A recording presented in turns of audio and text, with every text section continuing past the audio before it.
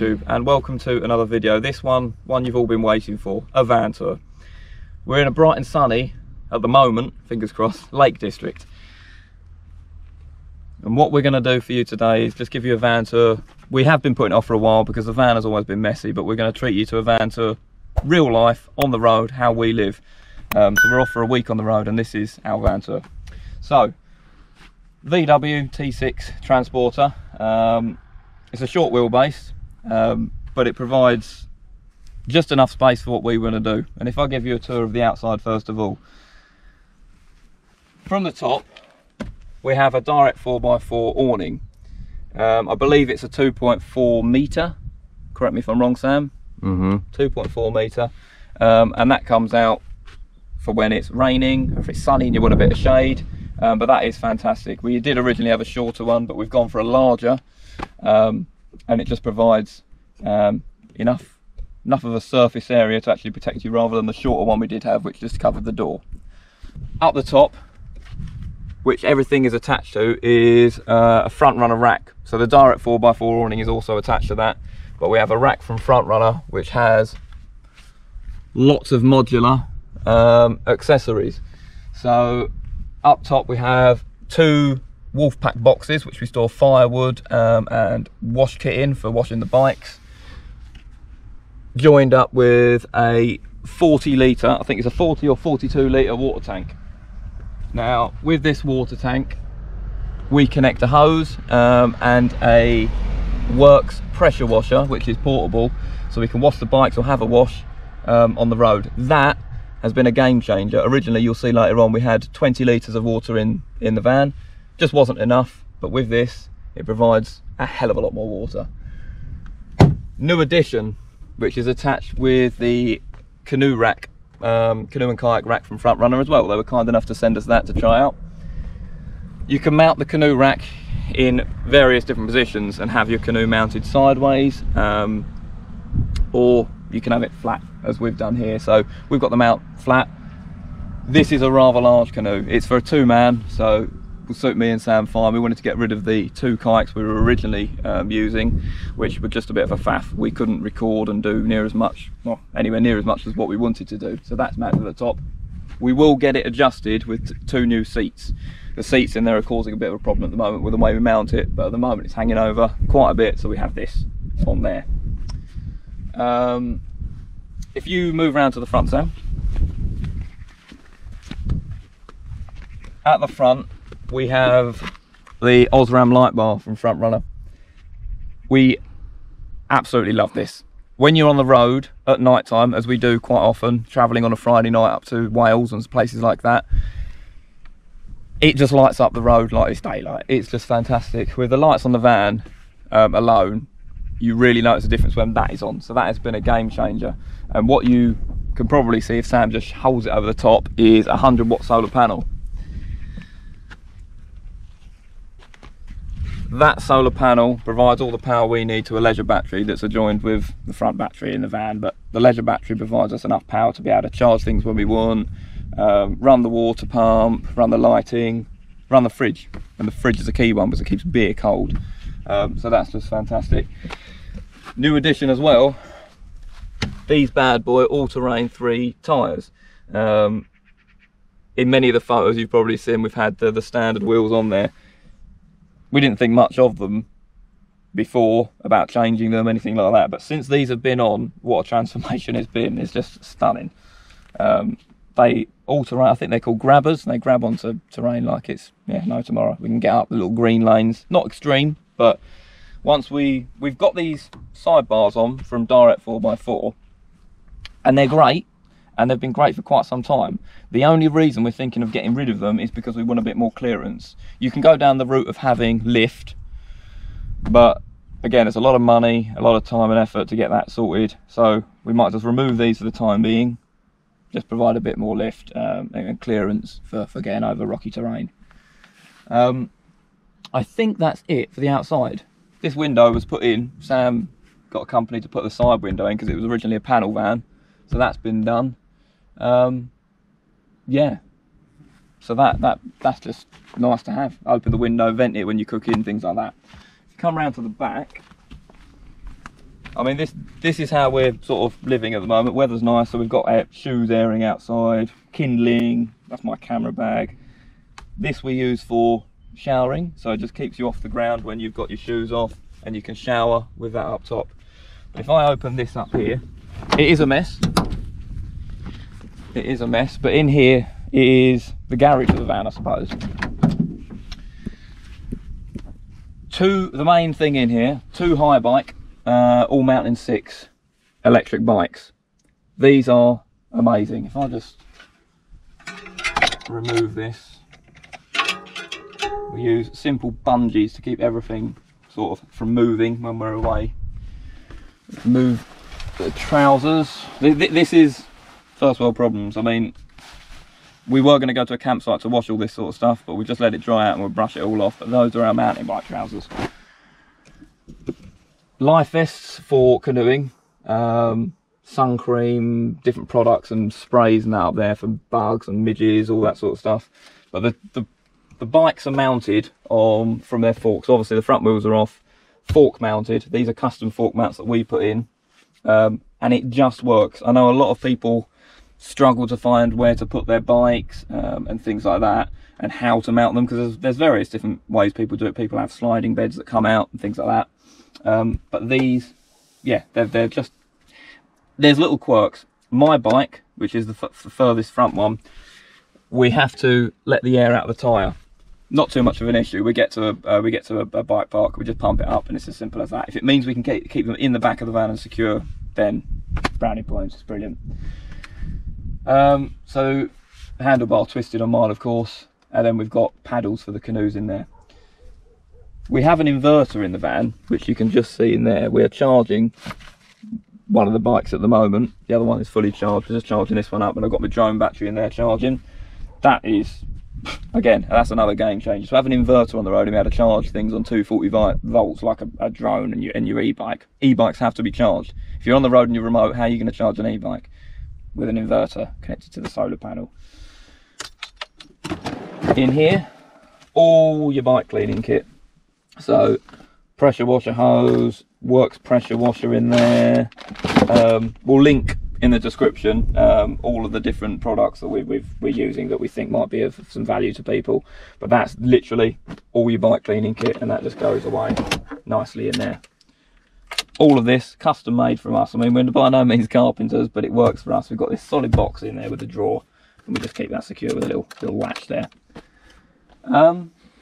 I think that's pretty much it for the inside of the back of the van and the garage area. So we'll leave those doors open, and what we'll do, we'll come round to the inside of the van.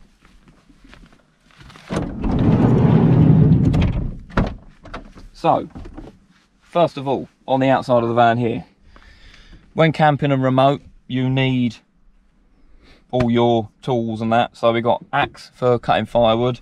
If anyone comes and disturbs us in the night, just beware, we do have an axe.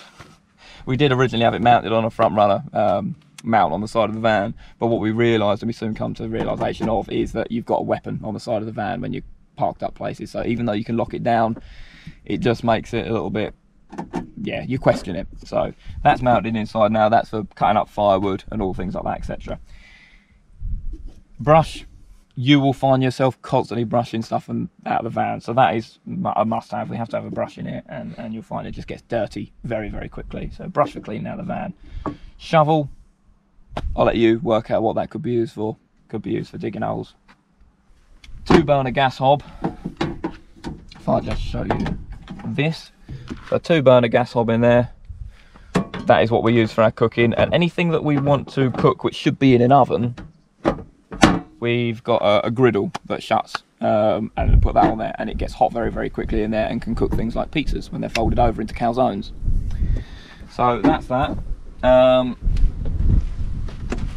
Sorry if you can hear the wind, it's blowing up a little bit now, but hopefully the windsock should be helping. Van swivel seat mount. Now this, just another game changer for us in the van, is to be able to open this living area up. So we found ourselves a lot of the time like this, a seat there, and it was a brick wall, a lot of wasted space. Now we've got this in, 4 bolts, it's all safety rated. You undo the 4 bolts, spin it around, and then you can come in here, put your feet up, seat more people, and it's just fantastic. But what we do have in here is all of the items that are lesser used. So this, now we've got an inverter, we don't find yourself using this anywhere near as much, but just in case, it's a 12 volt 240 little inverter thing. Cover for the front of the van, which can be used when it's raining and things like that, or when you don't want people to see in, just gives you a bit of privacy. We haven't been using that because we've been fairly remote on this trip, but it's just all cases and things. There's a tow rope in there, slack line, yeah, you've got slack line in there for a bit of fun. Yeah, all the things like I think the hammocks. I think the hammocks are in the bottom of there somewhere. Just things you don't use anywhere near as much as what you should, but it's always there, easy accessible if you do need them. What can we show at the front? I mean, over here we've got a quad lock. So that quad lock over there is used for just attaching your phone when you're on the road. Quad lock have been kind enough to send us that, and the mounts for the bike actually, so we can put our phones on. That's brilliant, but that's pretty much it for the front of the van. If I show you around inside here then, camera gear is always lying around. Okay, fridge. So this 12 volt fridge, we find ourselves leaving it on a lot of the time. When we're not on trips and the van's parked up, we will go in the van sort of a week, 2 weeks later and be like, oh, the fridge is left on. Never drains the battery. It's fantastic. It's really efficient, really efficient. Dometic, 12 volt, and literally milk, bacon, carrots, cheese, all the things you would expect in a fridge. Not anywhere near as much beer as what there should be in there at the moment, but a decent little fridge, and that just slides away and just locks in like that. So coming around to sort of the other food areas, I guess. There's a little pantry in here. We just put cups, sugar, coconut milk, tins of food is all shoved at the back there. Little plug. My girlfriend makes pottery. She makes these little beer mugs. These are fantastic. If you do want these, I'll put the link in the description, but she makes all different designs and they're fantastic, so make sure you go and check that out. Yeah, pantry. In here, so this is where we were talking about the limited water supply. So we've got the lights actually, which I'll show you in a moment. But 20 litres of water in here, 10 litres in each. Once you run out, you switch over to another one, and that's connected to a shore flow pump. So that is that shore flow pump in there. At the moment, you can see I've switched on party lights, and it's flashing like a good one in there. But if we turn those off, those party lights should be white really when we need to use them, and it just gives us a little bit more visibility in the dark of things, water cupboard, and things in this. But this shelving we wouldn't be able to live without. I mean, we could do with more space, but it does work for us. We've got cleaning stuff. You'll find things to just get put anywhere there's space, but there's cleaning stuff up here and odd bits, tissue. In here we have pots, pans, cooking oil, all like cutlery, things like that. And then down here, eggs, potatoes, more tissues, cling film. And then down the very bottom, we've got some wastewater and a jack. So when we need to jack things up, we have one in there. And there's a cupboard down the bottom here, which is just used for rice and pasta. Just the things that staple foods. Yeah, and then we have the bed here. So underneath the bed, we have storage. So we've got all the bags, so Sam's bag for clothing, my bag for clothing, wash bags, and then under the back we have ladder, front runner chairs, which are amazing. What were these, Sam? These chocks. Yeah, the chocks. I can't remember the name of them, but they're Famia. Yeah, Famia chocks, and they just enable us to sort of jack the van up and make it level when we are parked up, because nobody wants to be cooking with your pots and pans sliding off. So that levels the van. And then we've got first aid kit. Oh, there you go, my glasses. First aid kit, etc. under there. This bed is mounted in a seating position at the moment, so obviously your phone needs a mobile or Wi-Fi connection first. Okay, I don't know what that was. So this is mounted in a seating position at the moment with the voided camp blankets. These are amazing. They do various different blankets which can be used as pillows, blankets or sleeping bags, but we've just got this which covers up all the pillows and soft stuff underneath. So we've got yeah, sleeping bags, pillows, and then what happens with this, at the moment, lovely seating position. You can seat 3 people comfortably on here, another person over there, but you can cram more in if you do want to. But I'll just give you a quick demonstration of how we switch to bed formation, and it is as simple as sliding the bottom out, pulling all of this soft stuff off, and pulling this second mattress down. He says.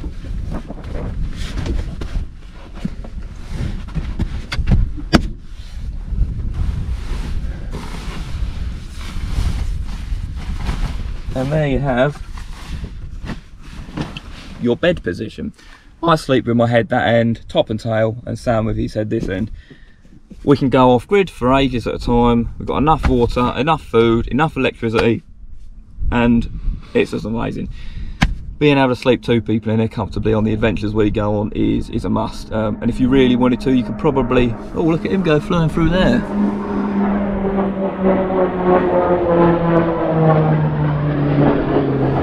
Royal Air Force training, amazing. Yeah, you could probably sleep a 3rd person across the front if you wanted to. It has been done before, but it's not ideal. So if we jump back, oh yes, forgot about that. So the water in there, should have really told you that. The water in there is connected to that shore flow pump, but it comes up here to this tap, and you switch the pump on, water comes out, 2 different modes, turn it off, pump off, and that's just brilliant. We did originally use this for showering outside of the van, but now we've got the front runner set up out the back. We use that now, and then this is just used for washing up and things like that. And then the spice rack up here with all your different spices. Lighting up in the top of the ceiling. These are just some cheap old lights, but they provide enough light when it's pitch black, and it's just brilliant. But they've got controllers, and then all your power is up on the front of that. So you've got your LEDs, your pump, your party lights, which I showed you light up inside, and then you just your power, which comes on and off like that, 12.1 volts. Okay, so yeah, I think that pretty sums it up. I think I've explained everything on the outside and everything on the inside. I did forget to mention, and quite a key one, we have our electrics, so our leisure battery is mounted underneath this front driver's seat, and if you look down there, we have our fuse and C-Tech setup. So basically we have a leisure battery under the seat with a C-Tech charger to the back of it. That connects the leisure battery to the solar panel, so it goes, the C-Tech is there for the smart alternator, so it's van battery to the smart alternator, leisure battery with the C-Tech charger, then that goes up to the 100-watt solar panel, so it's always charging and keeping everything topped up. But we wouldn't be without that, because it enables us to charge e-bikes, charge our phones, charge the drone, charge cameras, which we need to do on the road, all those little bits. So yeah, I will carry on the video now. If you do have any questions, then do let us know. But yeah, that has been the tour of our van. You've all been wanting to have a look at it, so yeah, make sure you like, comment and subscribe. All your feedback, comments, we read them all, and yeah, we try and get back to all of our followers. But yeah, we hope you enjoyed that, and yeah, take care, like, follow, comment, subscribe, do all that sort of stuff, and click here, here and here where all the other stuff is. And yeah, we'll see you in the next one.